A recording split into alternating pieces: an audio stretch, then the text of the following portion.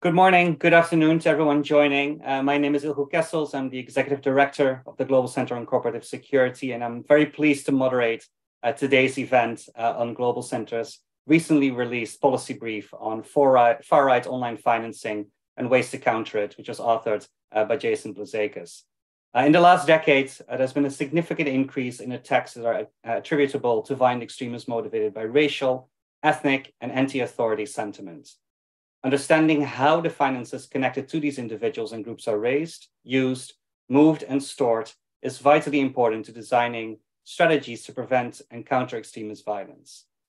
The policy brief examines the online financing and support systems that are associated with these types of individuals and groups in the United States, as well as some of its international linkages, and offers policy solutions to better combat those financial support systems. One of the Global Center's core areas of work is financial integrity and inclusion, where we provide policy analysis and capacity development to support government, private sector, and nonprofit actors on anti-money laundering and countering the financing of terrorism measures, while safeguarding civic space, human rights, and access to financial services. As part of this, the Global Center also works to examine the applicability of current frameworks to counter the financing of terrorism on efforts to prevent and disrupt the financing of right-wing extremism and hate speech, which is why I'm so very grateful for today's discussion, for the policy brief that Jason has provided, and for the interesting discussion that we'll have with our panelists today. Before we start the discussion, just a couple of housekeeping rules.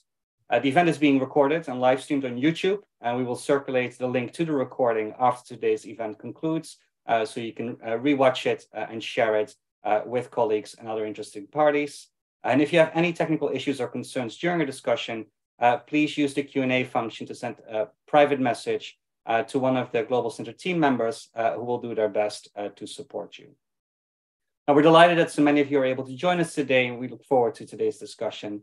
And we'll now introduce the wonderful panelists that we have with us here. So joining us, of course, first and foremost is Jason Blazekis. He is a professor of practice and director of the Center on Terrorism, Extremism, and Counterterrorism at the Middlebury Institute of International Studies at Monterey, as well as a senior advisor to the Soufan Group.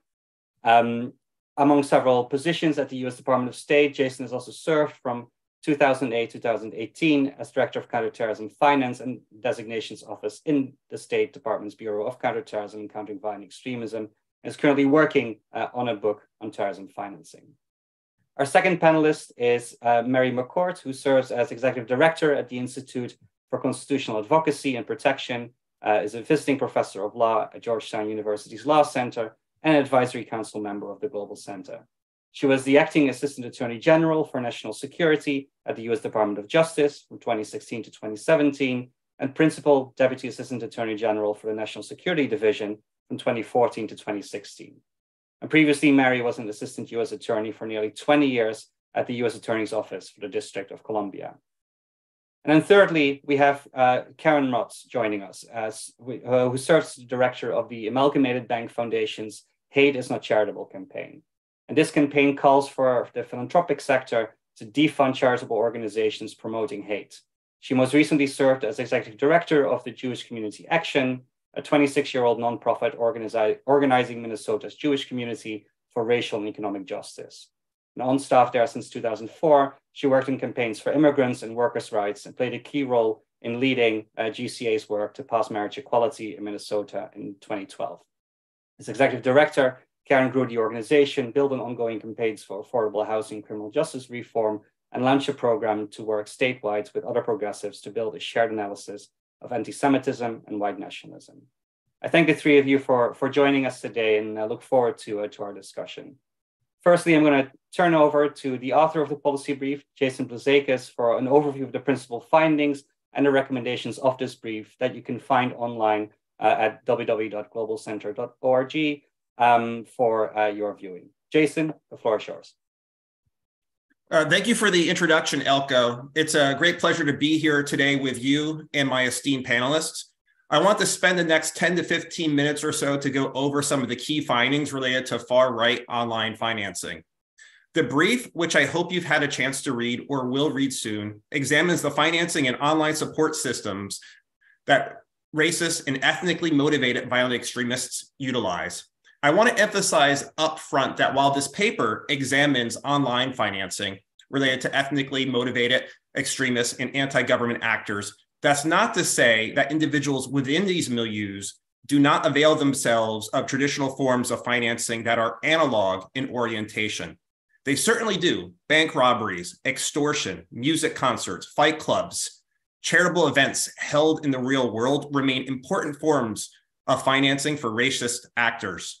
Now, the briefing paper, it's about 10 pages long, looks at how cryptocurrency, non-fungible tokens, or NFTs, and crowdsourcing in online merchandise spaces have been or can be utilized by violent extremists within the radical right. In particular, the decentralized nature of cryptocurrency and NFTs hold great allure to those within racist communities.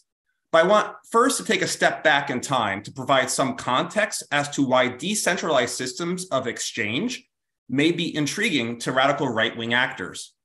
In the early 1990s, for example, there was an individual by the name of Louis Beam, who was a white supremacist associated with an array of far-right groups like the KKK. And he discussed in those circles the importance of this concept of leaderless resistance. Essentially, Beam was talking about this concept of non-organizationally driven activities, violent activities that focus on the white supremacist enemies. And when it comes to thinking about the radical right and financing today, I believe this push towards decentralized financing is a natural corollary to some of the theories advocated for by Louis Beam. Now, we've seen these echoes in a more contemporary setting. Richard Spencer, as you may know, discussed how Bitcoin would become the currency of the alt-right movement. This idea of skepticism regarding centralization of the financial system is in keeping with Beam's theories, but is also noteworthy because it fits with other elements within radical right thinking, chiefly those related to conspiracy theories and anti-Semitism. There are conspiracists within the far right that, for example, believe that the formal financial system is rigged and controlled by the Jewish population. Jewish people within these circles are seen as the other. As such, breaking away from this perceived power structure, power that controls the levers of the financial sector, in particular banking institutions, has become important with these right-wing actors. Cryptocurrency and NFTs provide a theoretical avenue for escape by these actors that are on the fringes of society. But I want to be clear here also that there are many non-far right actors who own cryptocurrency and non-fungible tokens, and that these individuals do not engage in extremist activities. So that's an important caveat. Now, that caveat aside, let's go back to the elements of the paper. In practical terms, the paper discusses how one neo-Nazi, an individual by the name of Andrew Anglin, has specifically requested financial support for running his neo-Nazi propaganda publication known as the Daily Stormer. Anglin wanted to receive and only received cryptocurrency from financial backers and has made millions of dollars in crypto donations. Another example related to large cryptocurrency donations received by a white supremacist is that of a donation received by an individual by the name of Nick Fuentes. Fuentes received a donation from a French national with far-right leanings, and interestingly, that donation landed in Fuentes' virtual wallet in the lead up to the January 6th insurrection.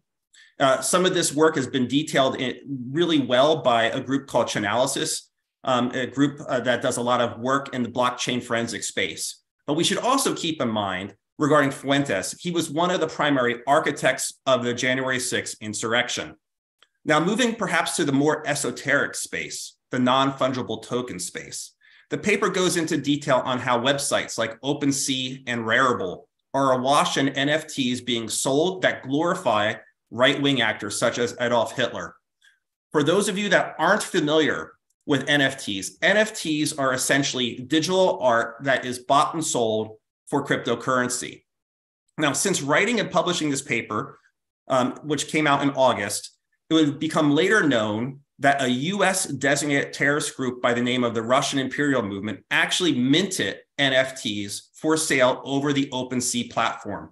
Now, the minting of the NFT, according to a company called Kharon, K-H-A-R-O-N, a company that identified RIM being engaged in this NFT activity, really, it became the first known instance of a designated terrorist group that tried to benefit from the sale of an NFT. Since then, we've seen ISIS, for instance, engage in NFT-related activity as well, or ISIS sympathizers, but RIM, the Russian Imperial Movement, was the first group to actually engage in this space. That's not in the paper, unfortunately, because this became something we became aware of after the paper's publication.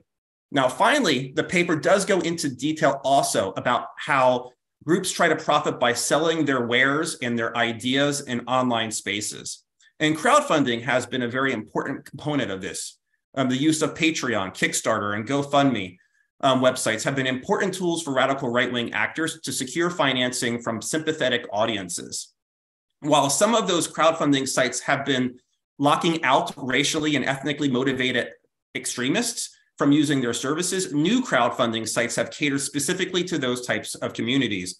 And after the January 6th insurrection, one in particular, GiveSendGo, was highlighted by journalists as being an important crowdfunding source for individuals who were trying to fund their travel to Washington, D.C. on January 6th.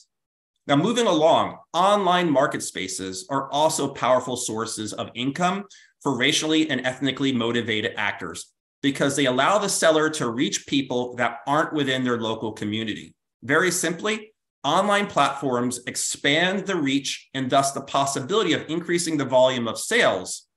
The paper details how radical right-wing actors have leveraged crowdfunding and marketplaces to build their coffers. In addition, these sources of online financing among radical right actors, the paper also tries to offer some solutions on how to counter these financial activities. First, let me say that countering these types of licit or legal avenues is very difficult. Yet one of the best mechanisms to do so is by pursuing legal action against racist actors or ethnically motivated actors who have engaged in illegal behavior. And that behavior often manifests in violence, but that violence has to be funded, and those activities have to be funded somehow. And those financial activities can be taken action against vis-a-vis legal pursuits. And I think Mary McCord, one of the panelists today, is going to speak very authoritatively about some of the legal strategies that entities and individuals can pursue in this space. But first, I want to talk about a couple of the highlights from the paper related to legal action. The paper highlights civil judgments that have been made against radical right-wing actors, such as a $26 million plaintiffs were awarded because of violent actions of individuals who planned the so-called Unite the Right rally in Charlottesville, Virginia. The paper also talks about a $14 million judgment that Tanya Gersh won against Andrew Anglin, the previously mentioned individual who runs the Daily Stormer. He engaged in a cyberbullying campaign against her that had real-world impact. Now, these judgments, though, are largely unsatisfied. It is one thing to win legal action, but another to collect on the actual judgment itself. That's why the paper recommends that civil society, nonprofits, lawyers, and governmental experts in asset seizure and forfeiture, as well as cryptocurrency forensic companies, should consider creating essentially asset recovery teams to follow the civil court judgments against right-wing violent extremists. And these teams could specialize in tracing and seizing cryptocurrency, among other things. So the combination of lawsuits and asset forfeiture may be among the best ways to counter right-wing violent extremism. And I'm pleased to say, since writing this paper in August, that some of this work, the formation of cells to collect judgments along the lines I just described, is happening thanks to some of the work that came out of the Eradicate Hate Global Summit that has been convened these past 2 years, and most recently in September of this year in Pittsburgh, Pennsylvania. Now, another recommendation the paper puts forward is the need for the United States government to sanction overseas racially and ethnically motivated extremist groups and individuals who meet existing legal criteria for designation. To this day, only one such group is designated pursuant to US law, and that is the Russian Imperial Movement, a group designated by the US Department of State pursuant to Executive Order 13224. Simply put, more groups likely meet the legal criteria for designation.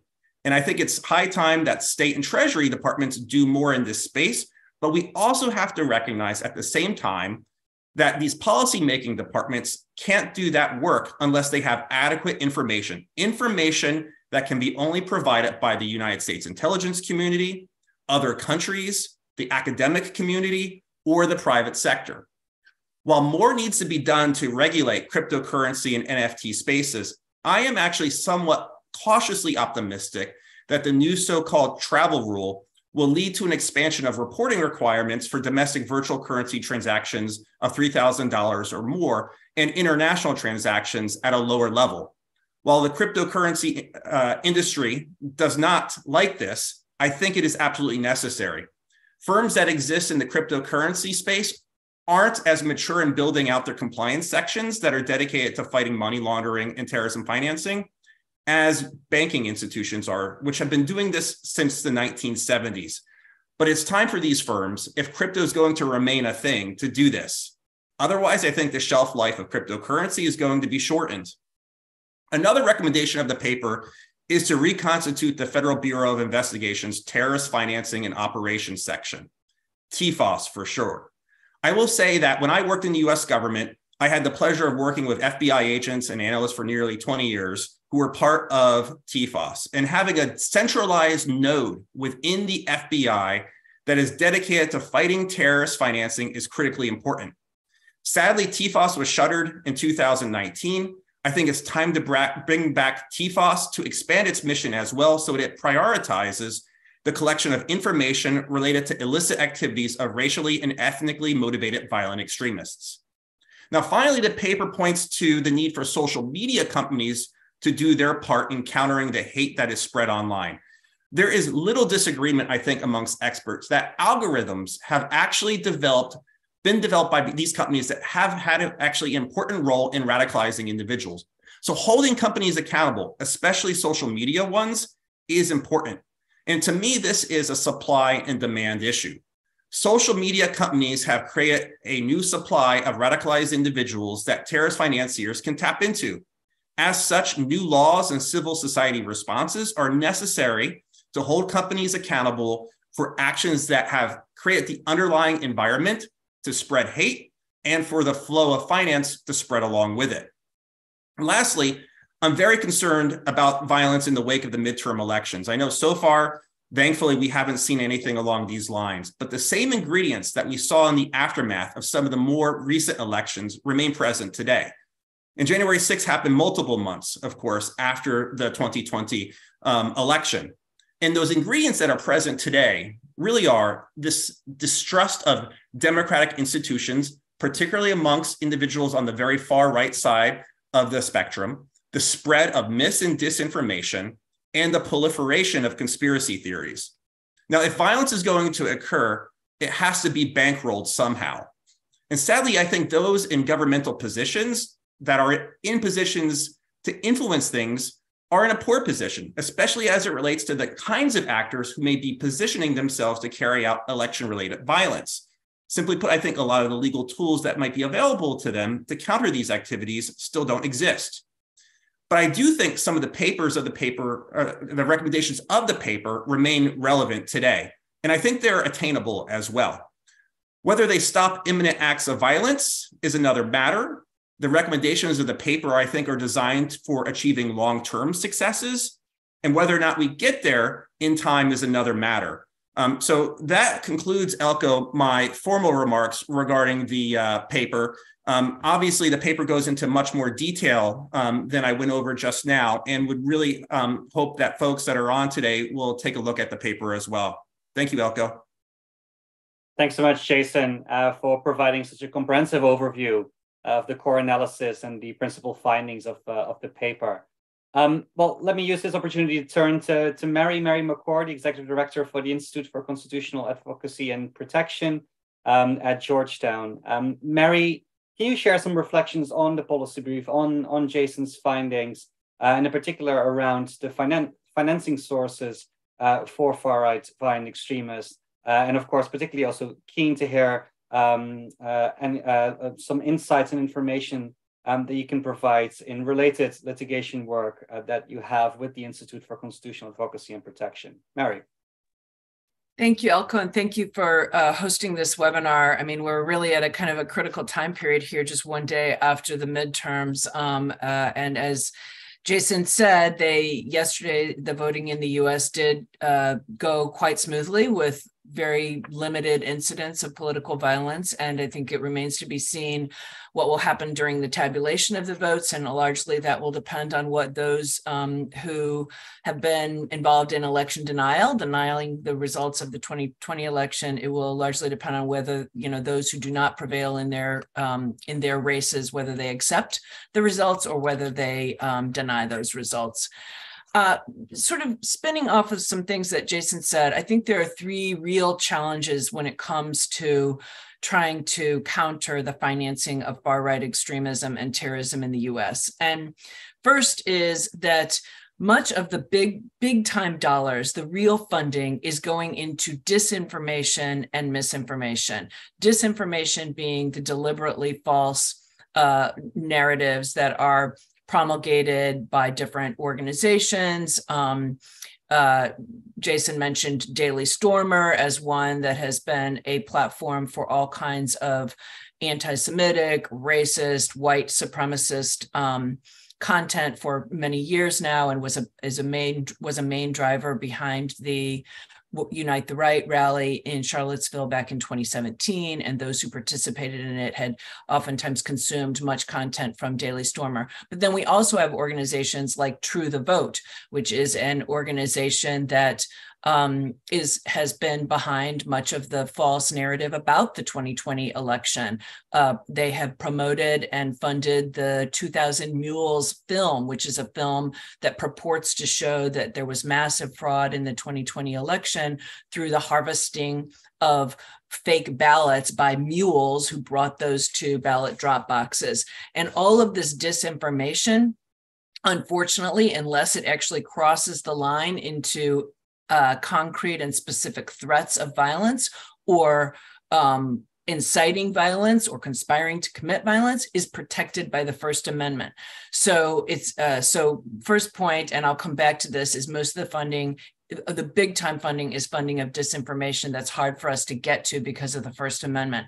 The second is those who actually engaged in the most violent acts of terrorism in the US, the domestic extremists whose terrorist acts are motivated by either anti-government extremism or racist extremism, white supremacist extremism. They're often lone actors who are not funded by or really even officially associated with either organizations spreading disinformation or organizations that are out, actively on the ground, engaging in demonstrations, protests, what have you. Either anti-government or white nationalist, white supremacist types of demonstrations. They're often sole actors. And then the third problem is that organizations that do promote disinformation are often short-lived. Some of their conduct is protected by the First Amendment, and they often have tax-exempt status, and we'll come back to that. So just to go back to the disinformation point, not all terrorism in the U.S. is, not everything that is motivated by extremism in the U.S. is terrorism. Terrorism is defined in the U.S. Code as a crime of violence that is intended to intimidate or coerce a civilian population, or to influence the policy of government through intimidation or coercion. But much of what we see right now in the U.S. is in voter intimidation of our elected officials, whether at the very, local level, county officials, county school board members, local election officials, up to state election officials, teachers, public health officials, right? These are people who have been experiencing threats, harassment, and intimidation, types of political violence that often fall short of actual criminal activity, much less actual violent criminal activity, but nevertheless are toxic to our democracy in the US. And much of this disinformation is also the basis for the anti-democracy efforts that we see going on, whether it is efforts to change rules about elections in ways that are very disenfranchising to voters or intimidating to voters, or ways to entrench single party rule in the states through extreme political gerrymandering, all of these things. Right now, we've seen a collapse of sort of the disinformation that fuels political violence, the same disinformation that fueled the insurrection at the US Capitol on January 6th is also fueling these anti-democracy efforts. But many of the in fact, it's an actual strategy that we've seen. We've seen far-right platform Gab earlier this spring be very clear about the strategy, which is county over country. Capture your county, maybe a few, and then your state. What we need is a decentralized Christian nationalist political movement. And that's what we've seen in the aftermath of January 6th. Some of the sort of national organizations, Three Percenters National, Proud Boys National, disbanded in favor of local chapters and state chapters. And then we've seen, as I was just mentioning, attacks and intimidation and threats and harassment at that very local level. And so it's much harder to combat, whether you're talking about directly combating it or when you're trying to drill down into the financing of it. So many of the groups that are promoting most the disinformation that fuels political violence in the US also know enough to go right up to the line, but not to cross it into criminal activity. So they will, because they know that their rhetoric is going to be protected by the First Amendment, and they will stop just short of openly advocating violence. But we know, and this is the second problem, that individuals who do go ahead and engage in terrorist acts, the shooter in El Paso, Texas, a few years ago, the shooter at the Tree of Life Synagogue in Pittsburgh a few years ago, so many different actors who have engaged much more recently, the shooters in Buffalo and Uvalde, for example, they were radicalized by disinformation online, much as people were radicalized by the disinformation of ISIS back in 2014, 2015, 2016, 2017, and even up till today. They were radicalized online, but they're not directly sponsored oftentimes by any organizations who have any type of structure or any type of funding. So some of the things there that people like Jason and myself and others have also recommended sometimes to Congress when they look into this is better reporting suspicious activity reports from banks, right? For example, the shooter in Las Vegas a few years ago had purchased multiple firearms in a very short period of time right before his attack. And that's the kind of thing that hadn't really gotten passed to authorities who might have been able to use that to look into it. So sometimes those types of transactions where you're seeing the accumulation of weapons, particularly firearms in the US, which are the most common tool of committing terrorist acts, that could be a useful way to get at least some of these individuals who aren't receiving financing from, bigger organizations or bigger funders. And then the third issue, which really comes up on, bumps up against the litigation that my organization has been involved in, is organizations that do promote disinformation here that certainly do show up on the ground. Charlottesville back in 2017 was a major example of white nationalist organizations, anti-government, private, unlawful militias, conspiracy theorists, and others coming out of that virtual space into that physical space on the ground in Charlottesville, ostensibly to be engaging in a First Amendment protest, but we know they really were intending to provoke counter-protesters into really starting street battles, and then be able to respond violently and invoke their self-defense, their rights to self-defense in any kind of defense of criminal charges. So there we've seen groups like QAnon, anti-government extremists, et cetera, coming together, not only in Charlottesville, but elsewhere, including on the attack at the US Capitol. Now, just as Jason was mentioning, well, let me back up a little bit. My organization now, ICAP at Georgetown University, we are a constitutional impact litigation shop. And so after Charlottesville, what we did is we looked around to say, well, what could we do to prevent a repeat of what happened in Charlottesville? Because even though the speech might have been protected, there was violence here. There was usurpation of law enforcement functions by private unlawful militias who were geared up in total military gear with assault style rifles, flak jackets, helmets, boots, who, deployed themselves into taking up a perimeter around the area of the rally and purporting to actually, engage in law enforcement functions, telling people where to go and what to do, and protecting the protesters against violence from counter-protesters.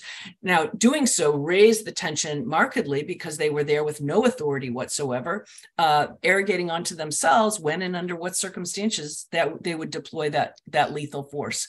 So what we did in Charlottesville, which was a little different than the case that Jason mentioned, which was a case about suing for money damages for the injuries caused there, and there were substantial injuries. Heather Heyer was killed by a white nationalist who ran into her with his car. Many others were seriously injured. They have serious medical bills, and they did obtain a judgment of enormous judgment of $26 million against many of the white nationalists who participated in that rally.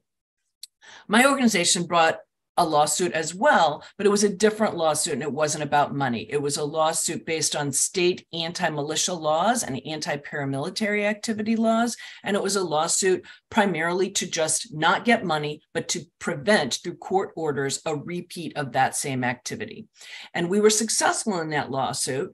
And we obtained court orders against 23 different white supremacist and anti-government militia groups that prevent them permanently, their leaders, their members, their officers, and their successor organizations, so they can't just change names tomorrow and repeat the conduct, prevents them from returning to Charlottesville in groups of 2 or more while armed with anything that for use as a weapon, acting in concert while armed during any protest, rally, demonstration, and march. We've recently similarly partnered with the district attorney in Albuquerque, New Mexico, in bringing a similar case against an unlawful private militia there that similarly deployed in 2020 during a racial justice demonstration, again, usurping law enforcement functions, dressed in full military kits, inserting themselves between protesters and counter-protesters and raising the tensions, and a shooting did result there. Not by one of the militia members, but by somebody else who was, agitated and riled up by their presence. We did successfully just last month obtained a court-ordered injunctive relief against that unlawful militia organization. So there are tools, of course, to prevent some of this activity when you can focus in on the activity that's not protected by the First Amendment. And I should mention also not protected by the Second Amendment, which does not authorize private paramilitary organizations. The Supreme Court's been clear about that for over 130 years, dating back to a case in 1886, reiterated in 2008, and not undermined by the Supreme Court's most recent Second Amendment ruling. So we can use these legal tools to go after the conduct instead of the viewpoint or the content of the speech, which can be effective. But that still doesn't get at the financing issue. And last couple points I'll make is that what we've seen in our litigation against some of these anti-government private paramilitary organizations and white supremacist organizations is they do really make use of the online sources that Jason was mentioning. We've seen their websites will promote their philanthropy, they will rebrand themselves on the websites, often as patriot organizations who are engaged in community preparedness, or they are engaged in helping with disaster recovery after natural disasters, things like that. So they'll brand themselves, sort of cover themselves in the flag and patriotism, often with tax-exempt status from the U.S. government as well as state governments, and openly fundraise on their websites. Now, this is something we can come back to later, because this use of tax-exempt status is oftentimes, I think, based on real fraud about what these organizations do.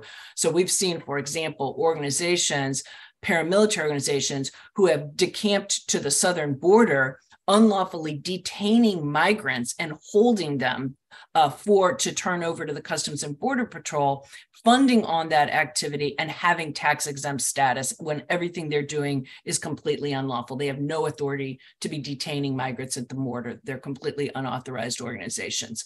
But they will shroud what they're doing in this cloak of patriotism and openly raise funds online. They will seek membership dues that fund their activity. They will engage in podcasts and videos to promote themselves and seek funding. They will use crowdfunding websites, as Jason mentioned, and we see product sales and training, so paraphernalia, t-shirts, caps, etc., but also training. Oath Keepers, Minutemen, many others have, engaged in various different trainings they will take from state to state in paramilitary techniques, paramilitary tactics, all for money. So these are all areas where they're getting money, but they're not getting, and it adds up, but oftentimes it's by sort of small dollar donations. And what we see many times is the recruitment of, and this is something, to be honest, that we've seen with ISIS as well. If you can't come join us, if you can't deploy on the ground, send us some money. And there are a lot of people in the US who say, well, I'm not going to get out there and I'm not going to take up arms, but I will send money to others to do it.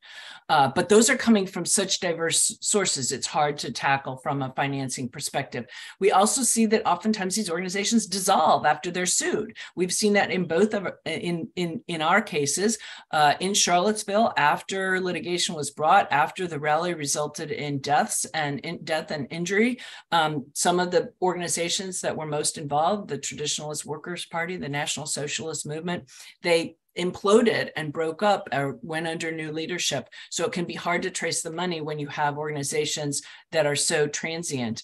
And oftentimes when it comes to litigation, because they don't have any funding, they're not able to afford attorneys. Many times attorneys will not represent them, or when they do, they're pretty unethical attorneys. We see then that even that they can make a mockery of litigation, even if you're able to get attorneys' fees awards against them, which we were in New Mexico, they don't have any money to pay those awards. And if you get judgments against them, as Jason was indicating, there's no ability for them to pay those judgments. Asset forfeiture, I agree with Jason, is something that I think is really necessary. And one issue that I've been talking a lot about, have testified on Capitol Hill about, and I'm working with Congressmember Jamie Raskin on, is a statute. We already have a lot of state anti-militia statutes and anti-paramilitary statutes, but those are criminal statutes. And so we need civil tools that include forfeiture to dismantle some of these paramilitary groups and to seize what assets they might have, which might be in the form of firearms and other weapons and paramilitary gear. So I'll stop there. Thanks so much, Mary, for a very expansive overview of the various groups and actions that fall within this sort of broader far-right milieu, ways that they fundraise and recruit, and some of the litigation pathways that have been successful. And we will come back to some of those issues later on in the conversation, including legal definitional issues, as well as the international components of this discussion. I would also want to thank those participants that are providing very insightful questions in the Q&A. We will try and get to some of those through our discussion and encourage others to also share their questions via the Q&A function on Zoom. Jason, I'm going to turn back to you after this expansive overview by Mary to provide perhaps a little bit more insight into the responsibilities of various stakeholders in identifying, preventing, and countering the financing of far-right violence. Could you give us a sense of the kind of measures that can and should be taken by governments on the one hand, perhaps by the private sector, financial institutions, technology companies, social media companies, to help identify and counter far-right financing? Jason. Thank you, Elko. Yeah, on that question on investigation specifically, for instance, that was in the purview of the government. Well, at one point I just would want to reemphasize from the initial intervention is the need to reconstitute the terrorism finance and operations section within the FBI. I think that's an important first step to take. But I don't want to belabor that point I think there are things that are being done in the context of investigations that are very positive that we can point to as well. The FBI and Department of Homeland Security last week, I don't know if people saw this, actually issued some really good stats finally regarding some domestic extremist investigations, providing us specific numbers. And there has been a drastic increase in the kinds of investigations the FBI is pursuing vis-a-vis domestic extremists. I think having the terrorist finance operations section to help follow the money in the context of those investigations would be another really great way to amplify some of this excellent work that's being done by the FBI in terms of investigation. So that's one positive development that the current administration has been pursuing. The second point I want to make, and this I think touches on some of the points Mary has made, it also tracks back to a paper I wrote in 2019 for Talking Points memo. And this also is in the investigative government space, in that there are a large number of far-right actors who have historically taken advantage of tax-exempt status to bypass the paying of taxes. And this isn't new, really. This is a long history of radical right-wing groups doing what they can to avoid paying taxes. You know, groups like Posse Comitatus in the 1970s, for instance, was particularly adept at deploying tactics that allowed the group to circumvent IRS tax provisions. And this actually resulted in the IRS in creating a special team to counter tax evasion tactics deployed by groups like Posse Comitatus. So that is something I would love to see the IRS being able to do. Sadly, the IRS is a politicized institution. Its capabilities to track tax evasion and inappropriate tax-exempt status cases has been significantly diminished over the last decade. So I really do think the administration needs to put more resources into the IRS to do some of that work like they were doing in the 1970s. And in defense of the current administration, they actually have tried to push forward the creation of new positions within the Internal Revenue Service to do investigations. But reading the papers, there's a lot of significant blowback in the Biden administration for trying to pursue those avenues. Simply put, I think it's going to be important for the IRS to get more resources like they had in the 1970s so they can focus on hate groups that, I apologize, someone was at the doorbell, inappropriately using tax exemptions. I think this work is very important. On the intelligence front, which is also within the purview of government, I've written for a number of publications like The Hill, how vitally important intelligence is for collecting information regarding overseas actors who may have ties with domestic groups here in the United States. And intelligence is very important, as I alluded to very briefly in the first intervention, for the actual crafting of sanctions by the state and treasury departments. Without the underlying intelligence, those administrative records and those evidentiaries that are so vitally important for the actual creation of a designation against a far-right actor like the Russian imperial movement becomes very difficult. So the last 20 years, there's no denying that there has been a focus in terms of the intelligence collection apparatus within the United States, focusing on groups like ISIS and Al-Qaeda and the so-called Salafi jihadist threat, and moving intelligence resources and collection priorities and essentially elevating those priorities is very difficult to do within the US government.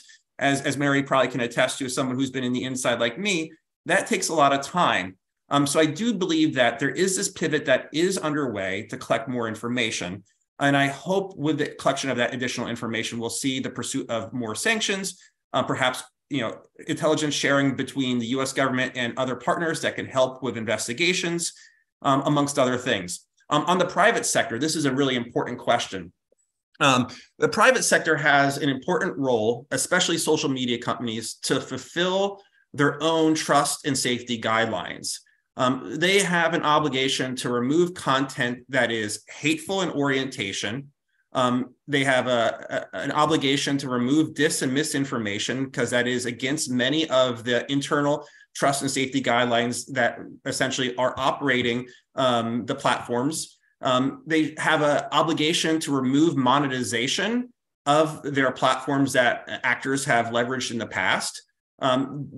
They are important in the context of developing procedures and protocols to remove content associated with hateful or terrorist groups. In some cases, quite frankly, some of these organizations have done perhaps even a better job than the government in labeling far-right actors. Meta, for instance, gets a lot of flack, and a lot of it's earned, But Meta's list of dangerous orgs that are banned from the Meta platform, Facebook and Instagram, they are much more significant in scale in the number of organizations than the US government has on its terrorist list of radical right-wing actors like the Russian Imperial Movement, which is just one, right?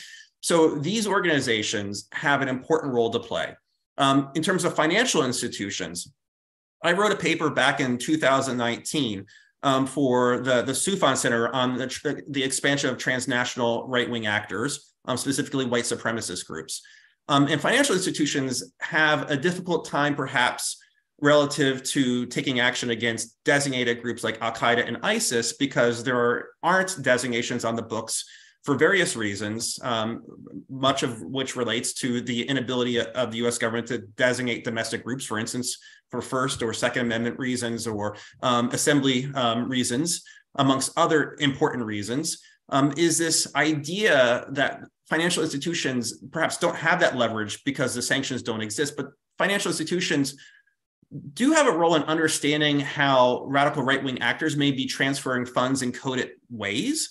And just to give you one example that I wrote about in 2019, and it's not terribly illuminating now, I hope, but if you see transactions between actors using constantly, for instance, certain kinds of numbers, like the number 88, for instance, that could be a signal because it's essentially representative of the 8th letter of the alphabet, which is H. So HH essentially meaning Heil Hitler.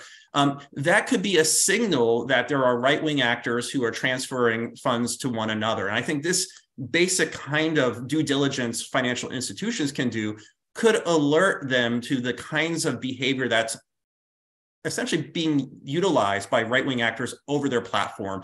And I think there's reputational risk challenges if they don't take action. And that's just one very simple example of where I think financial institutions can do more. Mary mentioned another, I think, upping the STRs, specifically in the wake of the Vegas shooting from, I think it was 2012, 2013 time period. I think that's very important as well. So I'll pause there, Elko. Thank you for that question. Thanks so much, Jason. At this point, I'd like to bring Karen Rotz into the conversation, the director of Amalgamated Banks Foundation's Hate is Not Charitable campaign. Karen, as one of the participants noted in the Q&A, Jason's report specifically focuses on the methods that far-right individuals and entities have been using to mobilize funds online, including e-commerce, cryptocurrency, crowdfunding. But at the onset of this conversation, Jason rightfully indicated that, of course, they use traditional financial systems as well. Of course, recognizing that you work for Amalgamated's foundation, not the bank, I did want to ask about your personal perspective on the extent that the far right uses conventional financial institutions, financial means to mobilize funds, and what banks can do to identify and prevent this type of financing. Sure, thank you. Good morning, everybody. I do bring a small amount of good news from Minnesota, where last night a state senator who was a member of the Oath Keepers was defeated by a public school teacher. So some good news. So yeah, as you said, Elko, I work for the Charitable Foundation, which is connected to but separate and much younger than Amalgamated Bank. So I can talk about the bank and what banks can do from my perspective. Speaking for the foundation, I think we'll get to some of those questions later on. And so I would say that in terms of what banks can do is to look at questions regarding far-right financing rather than the values-based perspective that the foundation will use from a risk management and risk mitigation perspective. A challenge that banks might face in this, and Jason has written about this, but banks are going to rely on guidance from groups like the Financial Action Task Force, who provides insights into how organizations operate and on whom, financial institutions, that's who they can rely on for guidance. And as long as those groups are failing to prioritize domestic threats, banks are just going to be less knowledgeable about the right-wing methods to accrue and move money. And the other challenge that Jason addressed in his policy brief is that many of the far-right groups are just simply avoiding banks, either because of their anti-government perspective or just a very basic belief in anti-Semitic conspiracy theories. So a question that banks could be asking is, given the tools that they have, what is the responsibility and opportunity for a financial institution that's playing a role in the financing up the food chain? One thing and one area that both of the other speakers have touched on is identifying and reporting suspicious associated activities rather than ideologies or groups. And that's both on an individual level and in some systems change. And I'll just give you an example of both. So I'll highlight how Amalgamated Bank has addressed that responsibility, both individually and from a systems change perspective, specifically in the area of firearms, which both of our panelists have mentioned. So first off, and this is pretty basic, the bank itself has a longstanding policy of not lending to firearms manufacturers or gun sellers. The bank doesn't maintain banking relationships with businesses involved in gun sales. Amalgamated was the first banking organization to implement procedures to ensure that all commercial clients, existing and new, adhere to the Everytown's gun safety codes of conduct. That was in 2018. And then the bank's own assets are not invested in the three publicly traded firearms manufacturers, which is Smith & Wesson, Vista Outdoor, and Sturm Ruger. And they offer funds to institutional and individual clients that screen out investments in firearm manufacturing companies. But I really want to highlight a very recent win in how the bank was able to actually impact systems change. And Mary really teed this up. So Amalgamated actually has led some work that we had a big victory last month, but it's November now. The bank had a big victory in September when the bank petitioned, and they had been petitioning the international standards organizations for several years. This was, I believe, our third bite at this apple. And the ISO regulates the codes that credit card companies use to track purchases. Purchases have a unique code. It's a normal and accepted practice. So if you go buy groceries or if you go buy gas, your credit card company tags your purchase with a category and a code. There is even a code for shoe shines. I don't know the last time anybody on this call got a shoe shine, but credit card companies have a code for shoe shines, nothing for firearms or ammunition. Although we know that some of the nation's worst mass shootings like Aurora and San Bernardino and Pulse in Orlando all involved electronic credit card payments. Credit card companies already have rules to stop fraud and human trafficking. So the ask of the ISO here, we believe, was very common sense. And we did actually win. In September, the ISO agreed to implement codes for guns and ammunition. And it means that the same rules that apply to fraud and human trafficking will apply to guns, which will make it easier to flag activities like stockpiling, and we'll be able to stop, hopefully, curb mass shootings. Also, illegal firearms related activity like straw purchasing. And so by being able to flag large purchases of firearms and ammunition, hopefully we'll be able to flag activities, if not the groups themselves. So there are steps that financial institutions can, and I would absolutely argue should take to curb the flow of money to the groups. And also the big opportunity seems to be in specifically targeting the violent activities associated with them. Thank you, Karen. Let me pass it back to Jason and touch upon one of the elements that both Karen and Mary indicated, and that's some of these international connections, the linkages between US domestic groups and individuals, as well as with transnational groups or international groups, and of course, specifically the financial connections between the two, both finances leaving the US, going to those groups, and financing coming from outside the US. Into this country. What kind and what is the extent of this connection, and does this provide only obstacles, or are there some opportunities in here as well? Great question, and an issue that we perhaps didn't explore quite enough in the context of the briefing itself. But I will say that there are clear linkages between far-right actors from the United States and those that are based overseas. It is absolutely an international movement. Just a few examples to set the stage on this.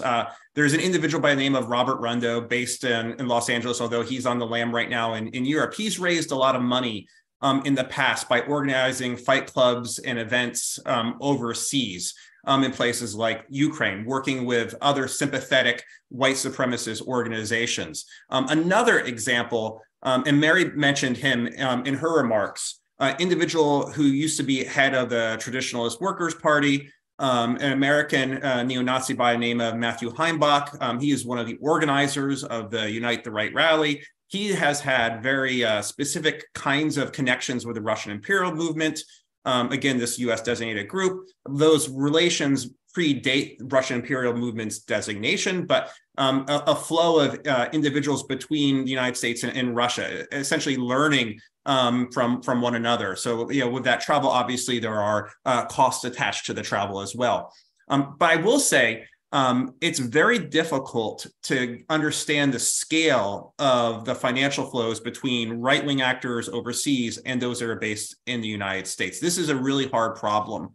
And also it's a problem we shouldn't just think through the lens of money coming into the United States, but maybe money flowing out of the United States. And I think there was a really good piece written recently by a terrorism financing expert by the name of Jessica Davis, formerly of the Canadian government, where she documented that 60% of the funding of the truckers' convoy that really gummed up the streets of Ottawa for months came from outside sources, not sources from within Canada. Inevitably, some of those sources very likely came from the United States. So there is very little doubt in my mind that the extremist far-right community is interconnected globally. And as an example of that, there was a website called ironmarch.org, which was founded in 2011 and existed for about 6 years. And it was a forum in which the US far-right engaged with overseas counterparts. In some research I've been doing at the center that I run at Middlebury, the Center on Terrorism, Extremism, and Counterterrorism, I and a few of my graduate research assistants have examined the contents of that website that have been published in the form of a SQL database, and we have access to this database. It's publicly available. In the review of our contents, there are absolutely exchanges related to financing, but they are actually somewhat limited. What was more apparent in that database was how engaged the far right in the United States was with the far right overseas in terms of amplifying each other's rhetoric and demonizing perceived enemies of the white race. And so there is this international connection. Again, understanding the financing and the scale of it is much more difficult. And I think it's difficult because various reasons, some of which do relate to legal authorities that make it perhaps difficult for the United States to pursue things in the way that they could. Because it's an interconnected global community, I know I've advocated for more designations of right-wing groups based overseas, but if they are interconnected with US individuals, it does make it thornier for the US government to pursue designations even against a foreign-based group if there is a significant domestic presence, which can be broadly construed of a group. So as an example, the Proud Boys has chapters throughout the world, but obviously there is a Proud Boys group based in the United States. Because the Proud Boys have these other chapters, the interconnectedness between them could be difficult to designate, say, Proud Boys Canada or Proud Boys UK, because there is a Proud Boys US, because there could be an argument in reviewing the dossier of evidence that there is a significant domestic presence of the Proud Boys that would preclude the possibility of designating these other groups based overseas that are Proud Boys connected. And I will say, just generally speaking, other Five Eyes countries, Canada, Australia, New Zealand, the United Kingdom, do have an easier time pursuing some of these kinds of actors than the United States for a lot of the reasons Mary had mentioned already related to the freedom of speech challenges. So one thing I do think that can be done is more coordination between Five Eyes partners in pursuing designations in tandem when possible. And an example, Canada and United Kingdom have designated multiple organizations that may be difficult for the United States to pursue, but they have designated some that could be within the US government's capability to designate if there is ample information sharing. So I do wonder if there is some space there. But I think we can't overlook the difficulty that exists in pursuing designations, even against overseas actors, because of these connectivities that I mentioned before, some of which were very kind of stark in the context of the exchanges that we saw over the ironmarch.org website when it was extant. So I'll pause there, Elko, but there's some of my thoughts as it relates to the international linkages and opportunities and difficulties that exist with pursuing action in that space. Thanks, Jason. And I might immediately pass it on to Mary, because obviously this is a core part of, has been and continues to be a core part of her work. I'm particularly curious to hear a little bit more about this designation problem and how the more internationalized nature might actually make it more difficult to investigate and prosecute some of these activities domestically here in the US. Yeah, thanks, Elko. I just want to make sure, to just start with the basics, right? There are just marked differences between the tools available to investigate the financing of domestic terrorism and those available to investigate international terrorism. And these definitions are unusual in the US because one might think that domestic terrorism means anything that happens here domestically, regardless of the ideology that motivates it. But that's not the way the US law treats domestic terrorism. A terrorist act will be considered international terrorism under US law, even if it occurs here in the United States, if there is a connection internationally. And what that typically means is a connection to a designated foreign terrorist organization. It will be considered domestic terrorism if it occurs domestically here in the US, the territorial US, but has no connection to, other international terrorism, such as a foreign terrorist organization. And so the reason the US law treats these differently, even though that definition doesn't make a whole lot of sense, I think, intuitively, but the difference in terms of how we focus on domestic organizations is because of the First Amendment. It protects the freedom of speech and peaceful assembly of US persons and organizations, while the First Amendment gives no such protections for foreign persons and organizations. Thus, US law provides for the designation of foreign terrorist organizations like ISIS and Al-Qaeda, even if those same organizations might engage in some non-terrorist activity that would be protected by the First Amendment if they were based here in the US. And a foreign terrorist or FTO designation allows the US to enforce criminal statutes that prohibit providing any material support or resources to designated FTOs. The material support statute has been the most common terrorism charge brought by the US, since 9/11, historically most common terrorist charge, but is largely unavailable when it comes to domestic organizations, support to domestic organizations. It provides for law enforcement and the intelligence community to open investigations on suspicion that a person or entity may be financing a foreign terrorist organization, regardless of the purpose of the financing. So, in other words, even if a person wants to fund only the humanitarian operations of an FTO, it's prohibited. The material support statute drives U.S. financial services providers to implement sophisticated risk management protocols for detecting the potential misuse of their services for foreign terrorist financing. By contrast, because of the rights protected by the First Amendment, there's no comparable designation scheme for domestic extremist organizations. Hateful speech, even that is abhorrent to the majority of the population, is protected by the First Amendment, as is assembling with others who share the same hateful views. So unless an organization engages solely in unprotected activity, such as committing crimes of violence, any designation of the organization, even if we had a regime that allowed for it, and right now we just don't have a statutory mechanism for it, even if one were created, any designation would probably run afoul of the First Amendment. And that means law enforcement can't open an investigation based merely on a suspicion that someone is providing financing to an extremist organization. They instead have to base their organizations on, or their investigations on reason to believe that a crime is or may be being committed. So this brings us to some of the gaps, other gaps that have been discussed in various forums and things that, in fact, Jason and I have co-written about, which is the gap in the U.S. terrorism laws.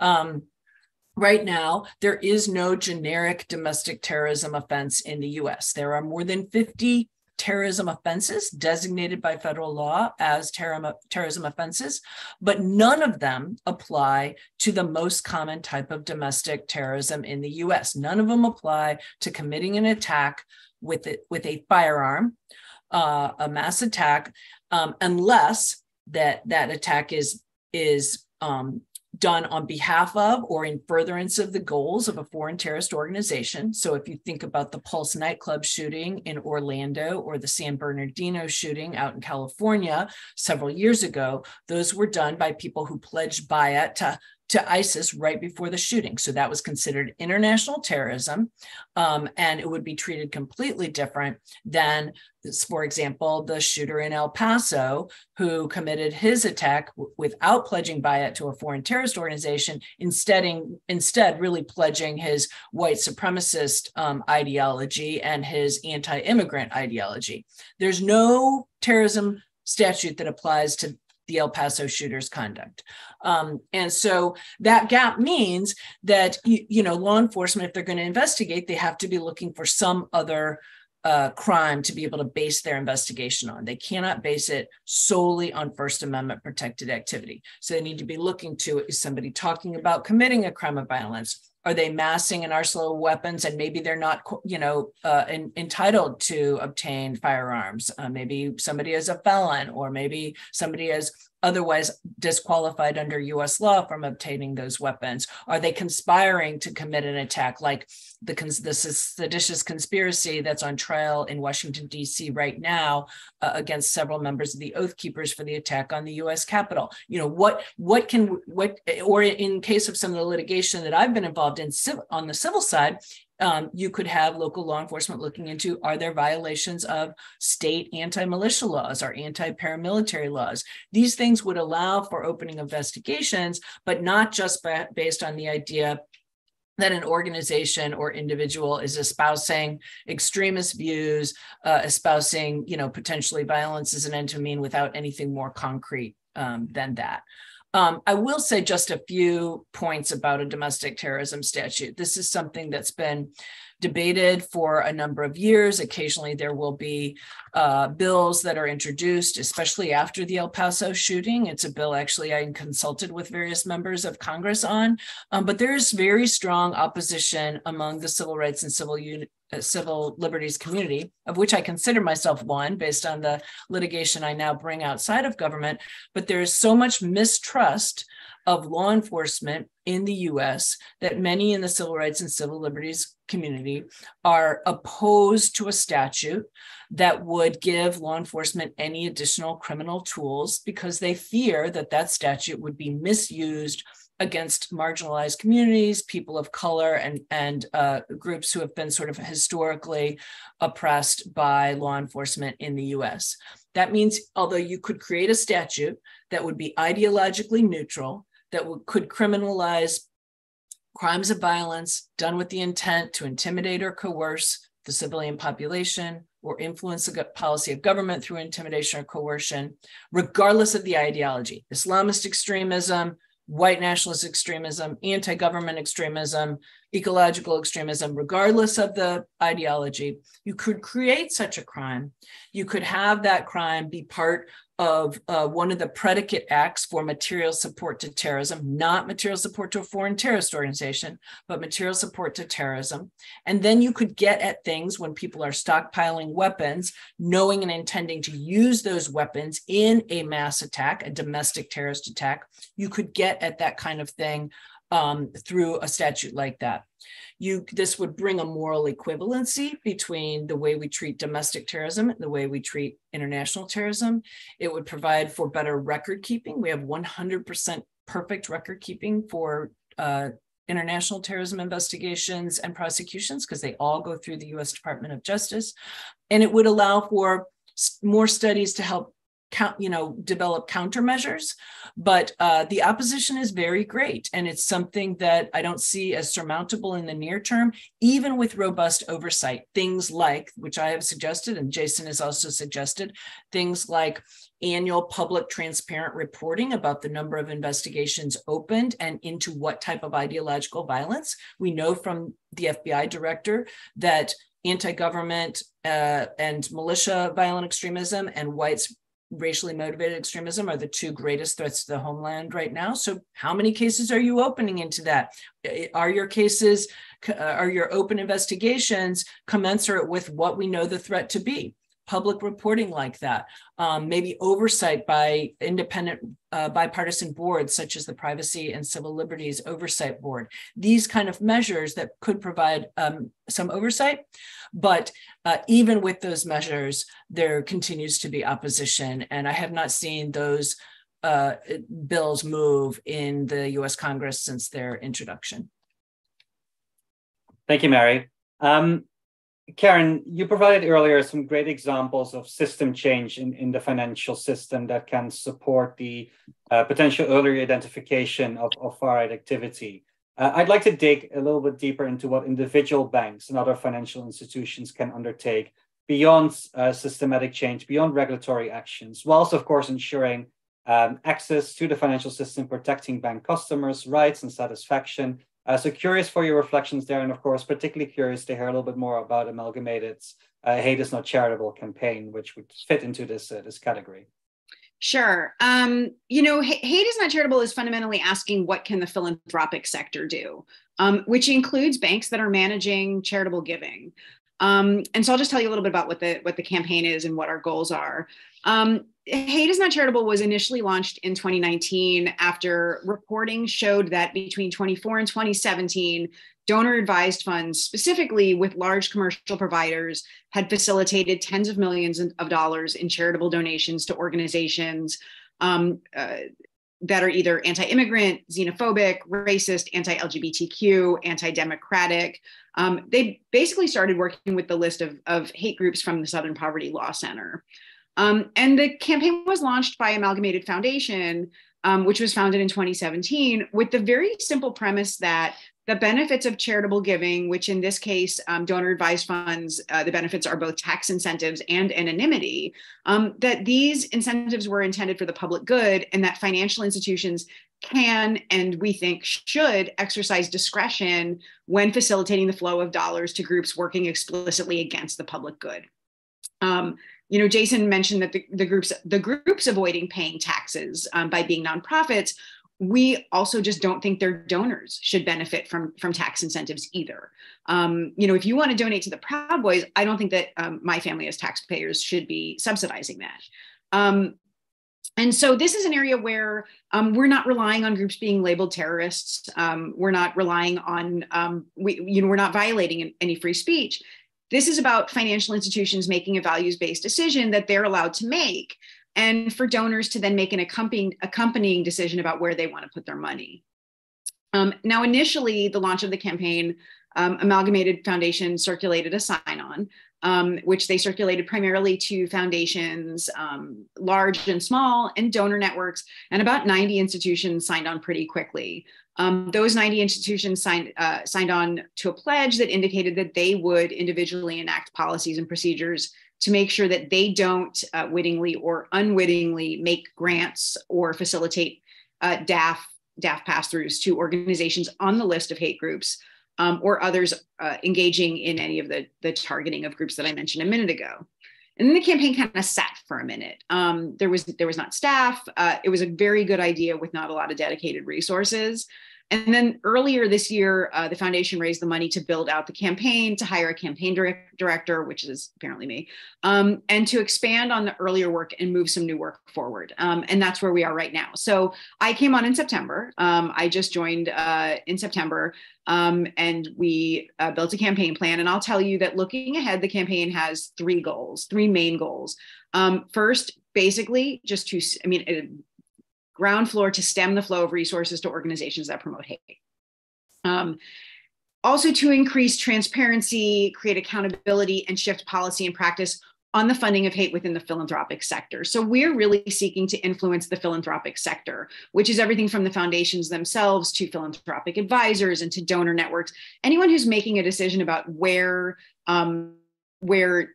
charitable giving can go should understand who the charities are that this giving is going to. And the third goal is to establish and activate a principle that donors committed to human rights and social justice should not entrust their resources to institutions that allow donors to promote hate. So if you are a donor who is aligned with human rights and social justice, and your financial institution is channeling dollars to hate groups, you should know that, and you should move your money. So we will be organizing the philanthropic sector to adopt and promote standards. And we'll also be organizing donors to leverage their assets to ask their financial institutions to adopt standards as well. We're also working with partners in philanthropy and in movement work to develop a strong set of standards. A screen that can be used not just by financial and philanthropic institutions, but also by philanthropic advisors and donor networks to do education with their donors. We really are pushing a lot of awareness and transparency and education with the campaign.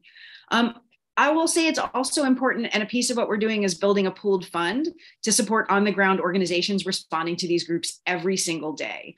The fact is that those groups are often under-resourced, especially as somebody who's coming from a background working in statewide advocacy. There's a lot of money flowing to national groups and not quite as much to those working on the state level, which is actually where a lot of support is needed. And it also may not surprise you to know that some of the financial institutions who are channeling the most dollars to hate groups have the tougher screens to be able to support younger startup Black-led organizations. They may not see those organizations as a great investment for their donors while they're also passing through money to some of the very far-right groups. And so we want to build a pooled fund to support that work on the ground. And finally, we're exploring regulatory options or regulatory opportunities. Currently, we've been working with the Minnesota Attorney General's office. Very happy to say he was reelected last night, so that work can continue. And we're hoping to organize some state attorneys general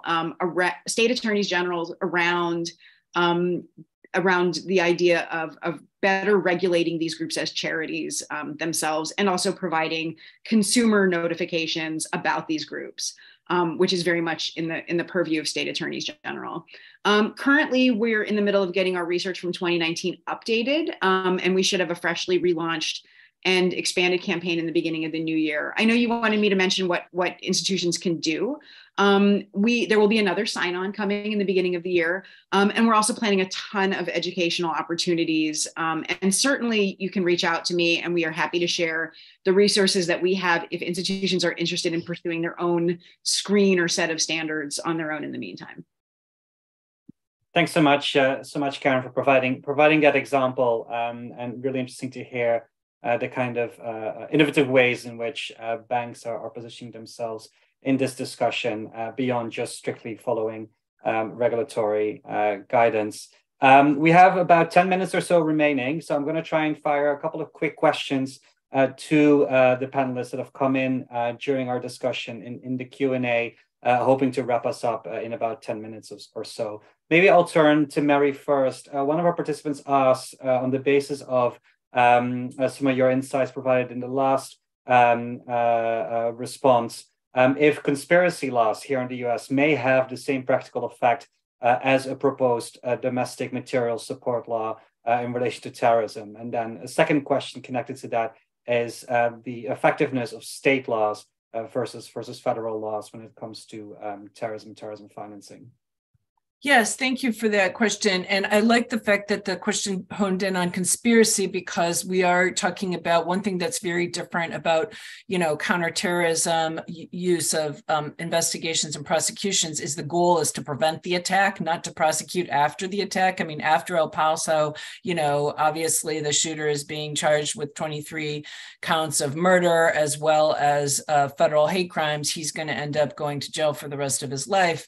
But what we're trying to do is prevent the attack to begin with. So conspiracy can sometimes be a tool, but oftentimes these attacks are committed by lone actors who are not in a conspiracy with anyone. There's no indication, for example, that the El Paso shooter was in a conspiracy with anyone. And I can give you a concrete example as well of how potentially a domestic terrorism offense, a new offense, could have helped with prevention. So several years ago, a Coast Guard lieutenant, because he was using his Coast Guard computer, did have an attack thwarted. He was amassing an arsenal of assault-style rifles. He was also amassing a large quantity of methamphetamines so that he could, and he was planning a series of mass shootings. He was researching what the targets might be online. And he was planning this series of mass shootings in order to create a white ethno state. And he wanted to be able to take these methamphetamines once he started his shooting spree so that he could stay up 24/7 and commit this shooting spree. Now, like I said, his plan was thwarted because he was using his government computer to do his planning. And so that was found out by the US Coast Guard. But there was no terrorism offense to charge him with because he was planning shootings, et cetera. And none of the more than 50 offenses applied.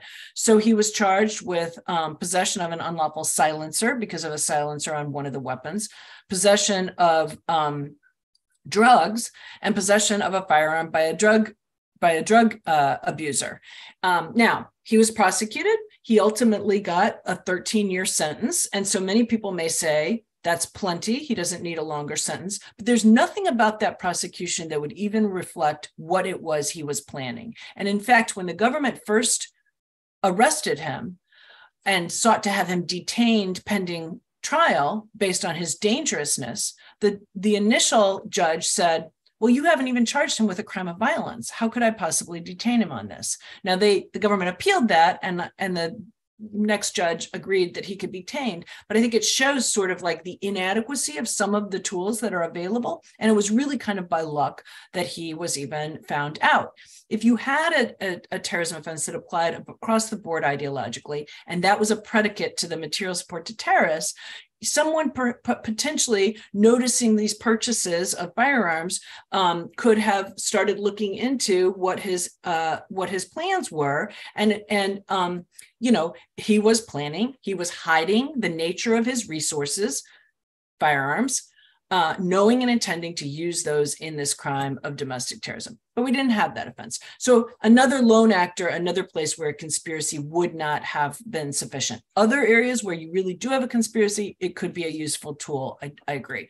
On state anti-terrorism laws, there are domestic terrorism laws in about 25, 26 states, but really they're not that useful, and here's why. States just don't have the bandwidth and resources and capacity to be engaged in a lot of proactive prevention type investigations. State and local law enforcement and district attorneys tend to be reactive. Murder happens, they investigate, they prosecute. It takes a lot of resources, information, and intelligence to be doing proactive investigations in the prevention space. And that's not just in terrorism. Think about things like preventing child sexual exploitation or human trafficking. Right? These are things that you're trying to investigate beforehand so that you can prevent some of the ill effects. And that requires a lot of information that, frankly, the federal government is better at obtaining because it is, operating across the country, and it is better resources, it is a better ability to obtain information from multiple different sources. So for one thing, they just don't have the tools to really be active in that space. The other is once a homicide has happened, for example, if we're talking about murder, or once a significant other type of assault has happened, for a prosecutor in a state, it's easier just to prove the murder or prove the assault than to prove that it was done with the intent to intimidate and coerce. And if they're going to get a life sentence on a murder, why make it harder for themselves to be proving an additional element of the offense, the specific intent to intimidate or coerce, to get the same sentence? So they just don't tend to be used that often. Thanks so much, Mary, for those responses. Jason, another participant asked the following question. We've of course seen that the dollar amount that is needed to undertake terrorist attacks is often quite small, leading to a lot of people to self-fund or just to receive small funds. And this participant indicated that if the travel rule you referenced earlier only covers transactions below $3,000, won't that miss most of the micro donations, crypto or otherwise, that violent extremists are receiving? And how, in more general terms, are we trying to tackle this problem of, very small funds going to these individuals and their need for the amount of funding being quite limited to actually conduct an attack? So it's a great question, and the premise is absolutely right that the cost of terrorist is generally low. There are exceptions to that rule. The Al Qaeda 9/11 attack cost anywhere between $500,000 to $600,000, and the $3,000 point. It will miss things. There's no question about that. Just as there are standards in which people are using the formal financial system that are at lower dollar value amounts that are also likely missed. So how do you close that gap as being part of a compliance section, whether in a cryptocurrency exchange or in a financial institution? And it really gets to the point of being able to determine suspicious behavior and issuing suspicious transaction related reports, irrespective of the dollar amount or the amount of crypto that's being exchanged, because there could still be patterns that are observable related to problematic exchanges. It could be geographically based or something else that could point individuals to pushing forward an STR that could end up in the hands of law enforcement that could still be useful in the context of these micro exchanges. So that would be one thing. And a second thing, Eelco, I know we're down to the last few minutes here, is to ensure that customer due diligence, know your customer related standards that are historically very mature within banks are also going to be part of a crypto exchange's guiding principles. And I think we're still a little ways from them getting to that point like we see with banking institutions, but that is another way to deal with this challenge of those low crypto amounts that the travel rule will not cover. Gotcha. Thank you. Thank you, Jason. Last question, and this one I'm going to put to the full panel as we are very, very close to ending our session. This discussion, Jason's paper, we've really identified the needs as well as some of the obstacles and opportunities to prevent the financing of far-right extremism. But at the same time, of course, unfortunately, we witness globally the abuse and the misuse of measures to combat terrorism financing, to debank and de-risk specific communities, using these types of measures as a justification to investigate and prosecute political opponents, to shrink civic space. And so my question to the three of you, and perhaps starting with Mary, then turning to Karen, and then ending with Jason, is the following. How can governments work closely together with the private sector and human rights experts, civil society organizations, financial inclusion experts, to make sure that the kind of legal and policy frameworks that we're developing to combat far-right extremist groups are risk-based and account for some of these potential negative consequences? Mary, let me turn to you first. Yeah, I mean, your question really, harkens back to what we've seen with respect to the debate over a domestic terrorism law, right? Abuses of the past are very much, and the present, are very much front of mind for people in this space, and they worry about any kind of tools that could be abused. And unfortunately, we still see tools being abused. I don't have any, perfect solutions for this, but I think a couple of things would be useful. I mean, any kind of policy or legislation in this area, has got to be done with a lot of substantial input, depending on what we end up with in Congress once the vote counting gets done. I mean, normally I would say congressional hearings, right, to investigate and bring voices in to testify about this would be one useful tool. I also think we could have DOJ, DHS, and the Treasury Department convene a series of stakeholder meetings, including with state AGs, as well as civil society, civil rights, to really talk, and the private sector, to talk about what is within the realm of the possible with appropriate safeguards against misuse. So those are a couple of thoughts I have for that area. Thank you, Mary. Turning it to you, Karen. Yeah, I'll just say briefly, I mean, I come at this as a community organizer, and so I believe in relationship before task. And so for me, that means that we are not developing a simple list of these are bad organizations. We are actually working with and relationally training people in philanthropy to have an understanding of why organizations are being labeled, what's at stake, because we want to make sure that like you mentioned, we do not want, for example, like Palestinian human rights organizations to be targeted with the same restrictions that we want to put on, say, like the Aryan Brotherhood. And so for us, it's about really training the people and making sure that the people who are facilitating these gifts are very much educated and very much involved. Thank you, Karen. Jason.